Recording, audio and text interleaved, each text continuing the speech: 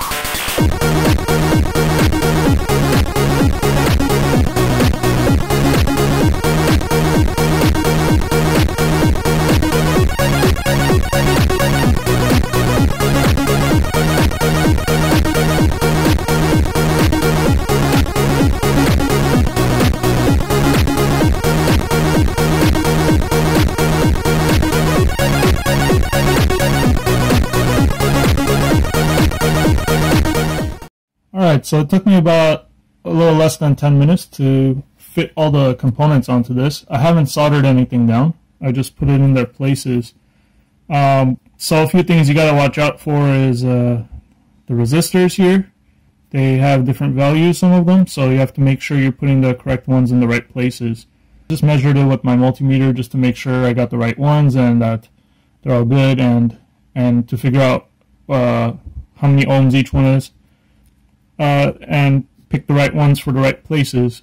And I did the same, well, for the capacitors, it's written on there.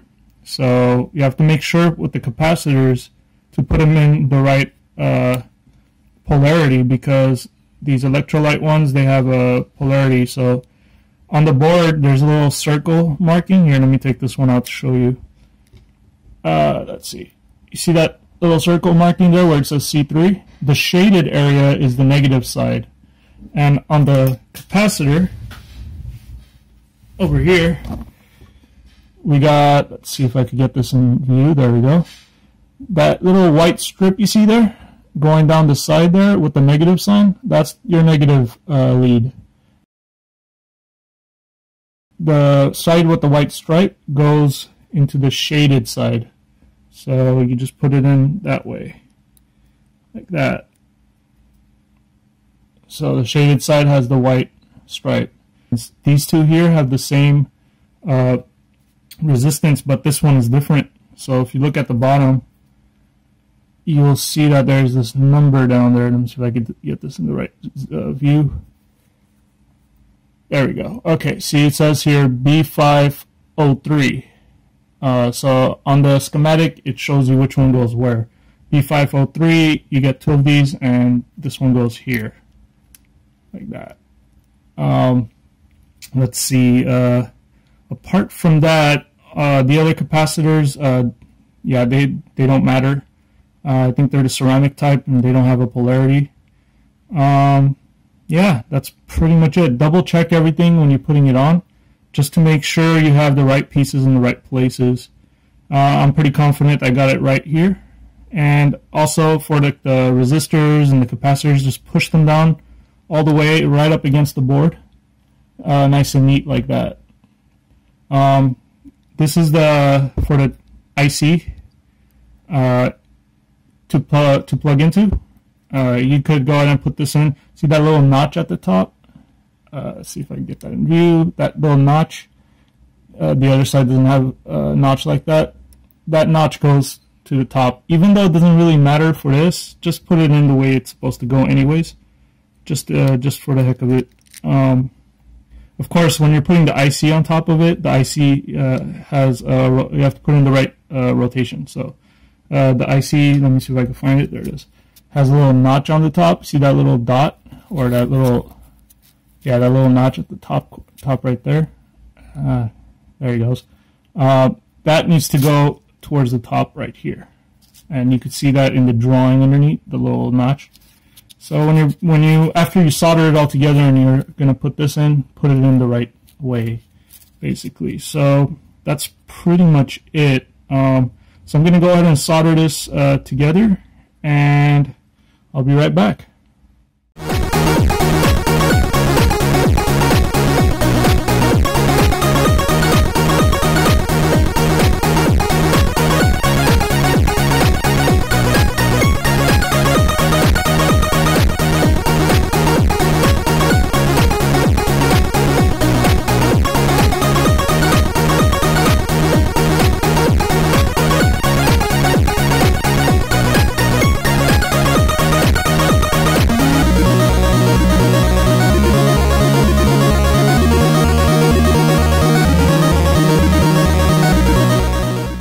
Alright, so here it is all soldered up.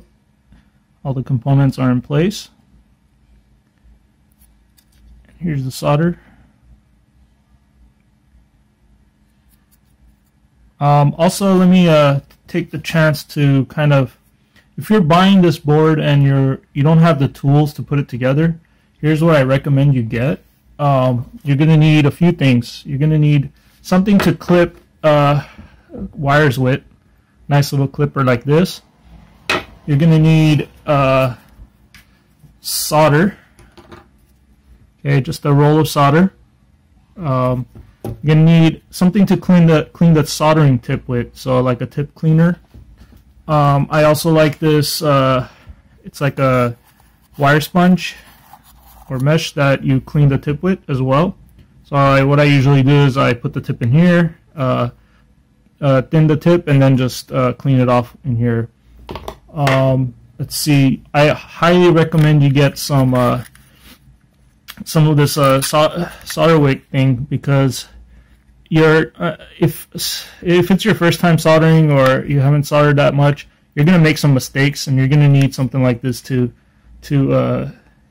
desolder what you've soldered. So like for example, when I was soldering this, I accidentally connected a couple of these, and to disconnect them, you're gonna need to suck the solder out. And what you do is you put this over it like that, and you put the solder tip against that, and it just sucks the solder right off of there. So I highly recommend you get one of these. And of course, you're going to need a soldering iron. The one I'm using is this one here. Okay, just a regular soldering tip. It's this model here. It's the Weller. See if I could get it to focus. Yeah, it's hard. It's not focusing. It's this. Oh, there you go. Weller WES51. It's relatively inexpensive one. Gets the job done. It's a really good one though. And so yeah, I highly recommend you get these things before you try to put this board together. But yeah, there you go. Next step is to put the IC in there and the knob caps as well, and give it a try. Alright, so I went ahead and put it together, the case. I actually don't like the way they've made this case. It's just, I don't know if you could hear that. it's just kind of loose, and it just doesn't feel very good. But I managed to get it together, and had to kind of wiggle it all into place and then put the screws in. And I accidentally, this is a very, like, these edges are very weak, and if you just press a little bit too hard, you'll end up chipping it. So I chipped this corner here where the screw goes in. So, for example, if you put the screw in like this, it's supposed to get right in there. There's this little star-shaped hole there that it fastens into, and yeah, as I was trying to get it in there, it just chipped off. And so, yeah, I don't like the case very much, but it works. I mean, it holds everything together. It's just plexiglass type of case. It's plastic, I guess. I don't know. So I haven't put these on yet because I'm not exactly sure how I'm supposed to put them on yet, but I'll put them on later. I'm going to go ahead and test this out and see how it works. Alright, so I put in some wires here and screwed them down. Looks like it has, this first one is ground, square wave, and then this last output is sine and triangle wave. It has multiple settings via jumpers, so you can put it on sine wave or triangle wave. On this side here, it has the hertz and like the frequency. Yeah, and the bad thing about this is it doesn't come with a power supply, so you have to have your own power adapter to use this. So luckily I have one where it has like interchangeable tips and allows you to select from multiple settings. If you do have something like this, it's a very good thing to have. Just be careful to put it in the right orientation. You could put it in either this way or this way, but you know, it switches the polarity. I tested this with the multimeter just to make sure that the inner side is positive and the outer side is ground, negative. And so I'm going to go ahead and plug that in. Alright, so right now I set this to 9 volts. This is supposed to work between 9 to 12 volts, so I went ahead and set this to 9 volts.